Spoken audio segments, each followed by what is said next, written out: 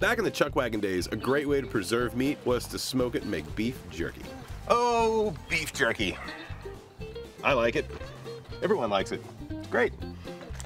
And it's not very hard to make. Got a couple flank steaks here. You can get mostly anything you want. Pretty much what you're looking for is not a lot of fat. You don't want a real marbled piece of meat. So you want something pretty lean, maybe skirt, maybe flank, somewhere around there. It's pretty common to do a marinade maybe with soy sauce or liquid smoke or teriyaki or any of that stuff. But back in the old days, I don't think they had teriyaki seasoning. So we're not doing it that way. This is gonna be straight salt and pepper and smoke. Now you wanna get this meat as cold as you can without freezing it. We're gonna slice this stuff really, really thin, so we wanna get it really firm.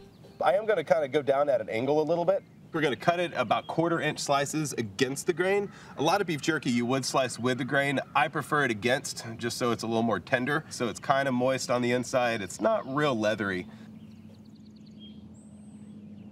Some of this, if you do get a piece that has some of that fat on there, just go ahead and trim it off. It's not a big deal if you don't, but you got a knife handy, you might as well just trim a little bit.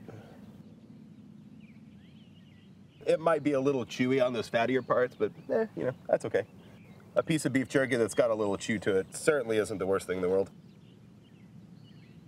We're gonna use 2 cooling racks. I'm gonna lay the meat out on one of them to go onto the smoker.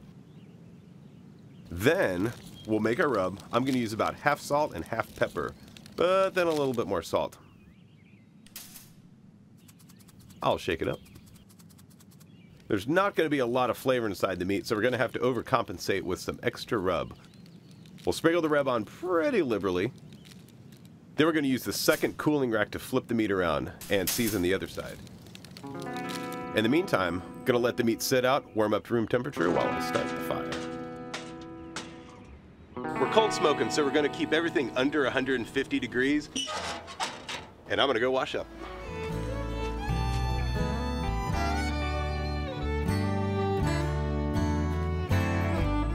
Ooh, perfect.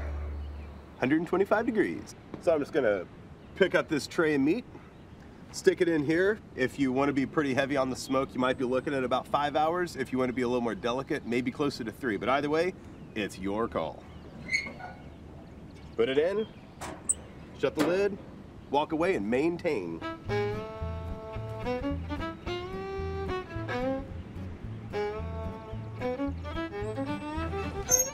Oh yeah. Okay, so these things have been on for about 3 hours.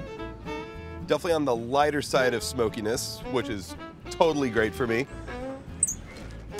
Good and pliable, good color. So let's get these things inside and get them in the dehydrator. Alrighty, so I'm gonna put this beef jerky in the food dehydrator. If you don't have a food dehydrator, you can totally use your oven.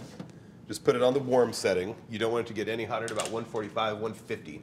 So anyway, I'm gonna transfer this stuff over. Looks nice. Smells good too. Don't want to smush it in there too much. You want to leave sort of some gaps. It's gonna slide this thing in. Put the front back on. Turn it to 145 and check back in the morning for softness.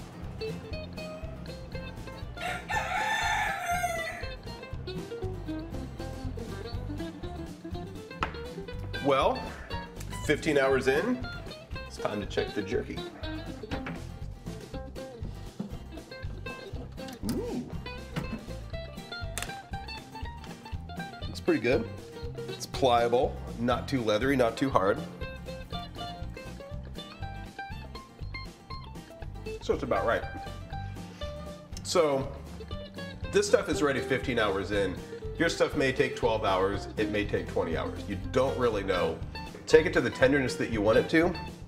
I'm calling this jerky done.